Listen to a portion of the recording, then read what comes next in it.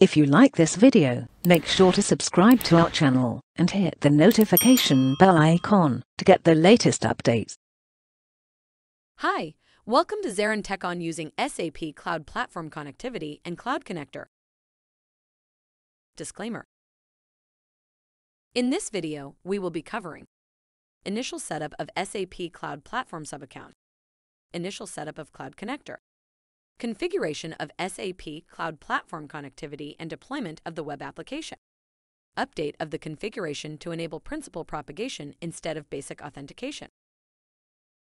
Select your region and initialize your trial subaccount. An organization and a space will be also automatically created. The screenshot of created subaccount. Select the Create Subaccount as highlighted in the screenshot. The initial setup of the SAP Cloud Connector, SCC, is a necessary step in order to connect your on-premise SAP systems to the SAP Cloud Platform, SCP. The SCC provides a secure and reliable connection between your on-premise systems and the SCP, and it also allows you to manage your on-premise systems from the SCP. The initial setup of the SCC consists of the following steps. Download and install the SCC. You can download the SCC from the SAP website. The SCC is available for Windows, Linux, and Mac OS X. Configure the SCC. Once you have installed the SCC, you need to configure it. The SCC configuration wizard will guide you through the process of configuring the SCC. Create a subaccount. You need to create a subaccount in the SCP in order to use the SCC. You can create a subaccount from the SCP console. Create a connection between the SCC and the SCP. Once you have created a subaccount, you need to create a connection between the SCC and the SCP. You can do this from the SCC console. Test the connection. Once you have created a connection between the SCC and the SCP, you need to test the connection. You can do this by trying to access your on-premise system from the SCP console. Configuration of SAP Cloud Platform connectivity and deployment of the web application. Creation of the destination and the destination instance. Creation of the connectivity instance. Creation of the authorization and trust management instance. Configuration and deployment of the application router.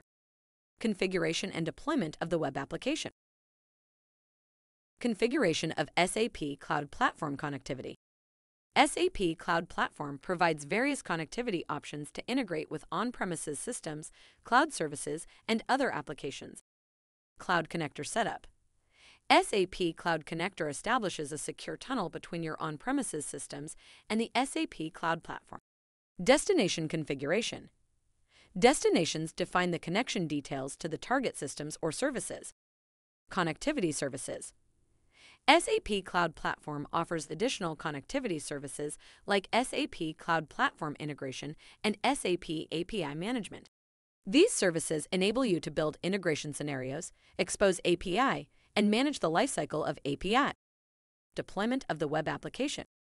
Once the connectivity is configured, you can deploy your web application to the SAP Cloud Platform. Update of the configuration to enable principal propagation instead of basic authentication. Configuration of the Cloud Connector. Configuration of the on-premise backend system. Update of the destination in SAP Cloud Platform. The initial setup of the SAP Cloud Connector is a necessary step in order to connect your on-premise SAP systems to the SAP Cloud Platform. Configuration of SAP Cloud Platform connectivity and deployment of the web application.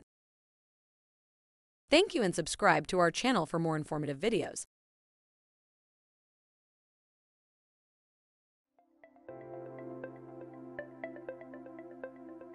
Thank you for attending the session. I hope you all enjoyed it.